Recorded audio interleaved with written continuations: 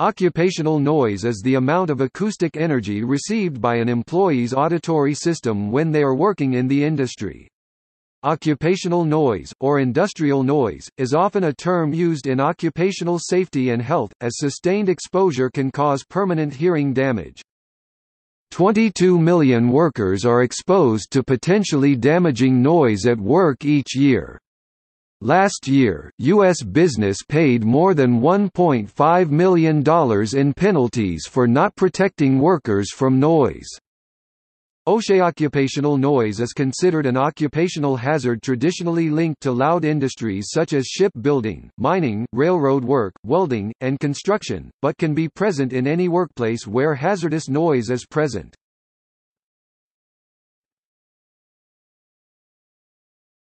Topic: Regulation.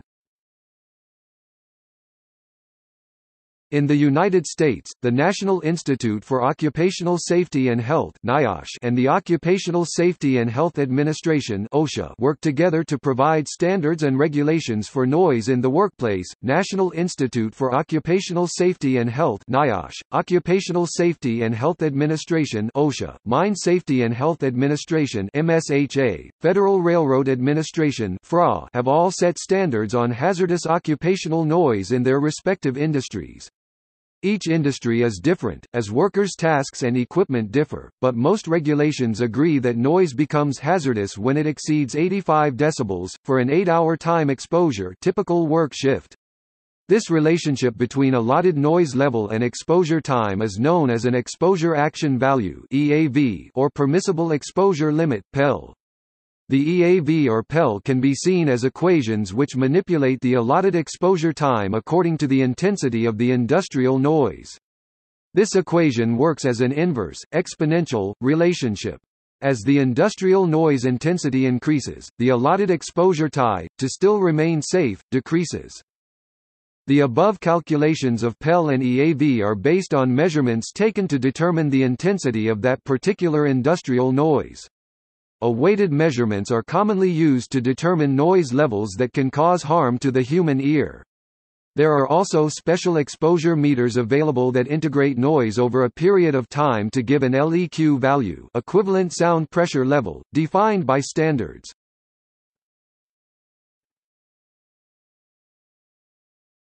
Topic: Risks of occupational hearing loss.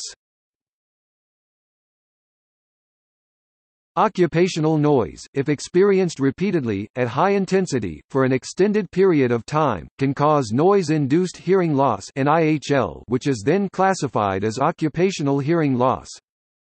Noise, in the context of industrial noise, is hazardous to a person's hearing because of its loud intensity through repeated long-term exposure.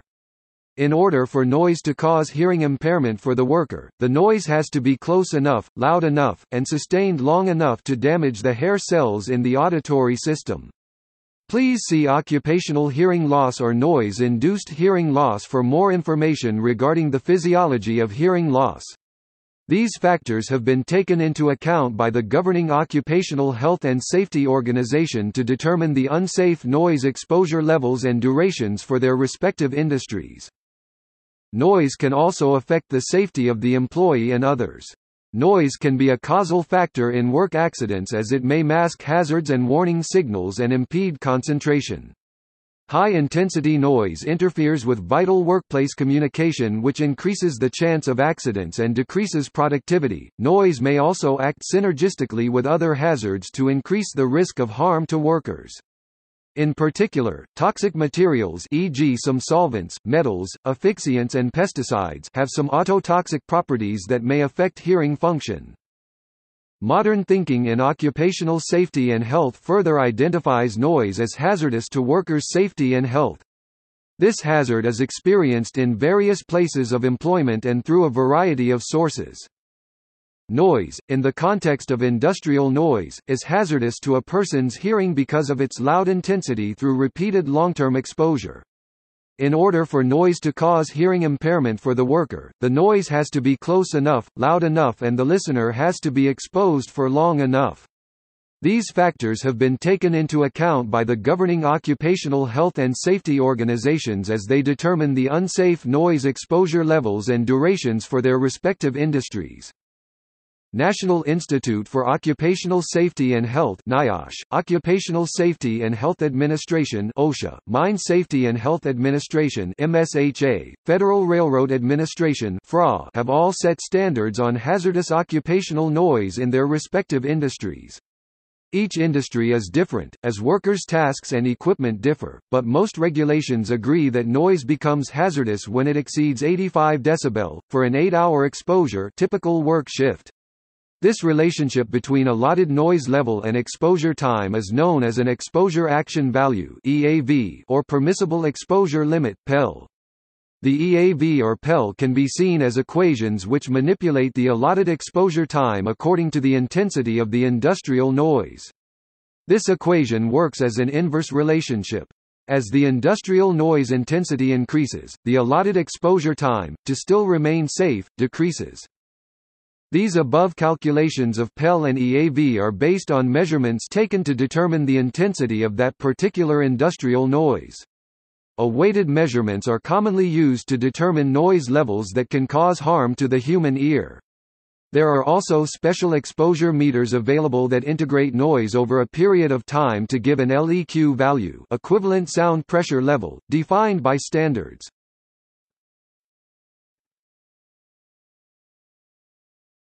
Topic: Reduction.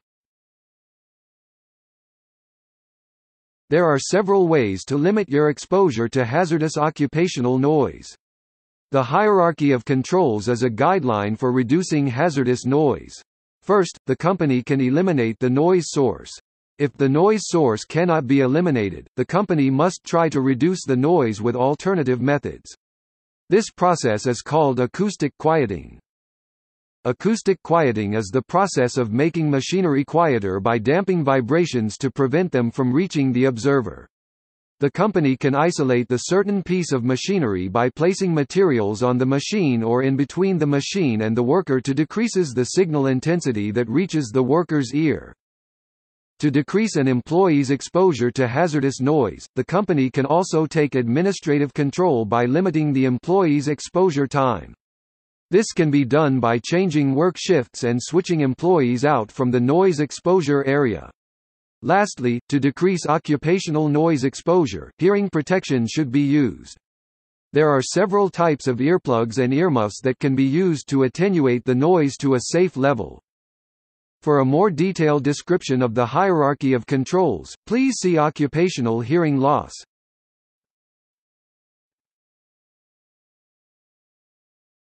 Topic: Initiatives. Since the hazards of occupational noise exposure were realized, programs and initiatives such as the U.S. Buy Quiet program have been set up to regulate or discourage noise exposure. The Buy Quiet initiative promotes the purchase of quieter tools and equipment and encourages manufacturers to design quieter machines. Additionally, the Safe in Sound Award was created to recognize successes in hearing loss prevention programs or initiatives.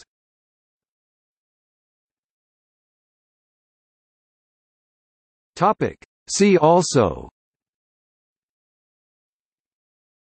Hearing Conservation Program, Buy Quiet, Earplug, Earmuffs, Protective Clothing, Awaiting, ITUR 468 Noise weighting, Weighting filter, Equal loudness contour, Safe in Sound Award, Excellence in Hearing Loss Prevention, General Health effects from noise, Noise control, Noise pollution, Noise regulation.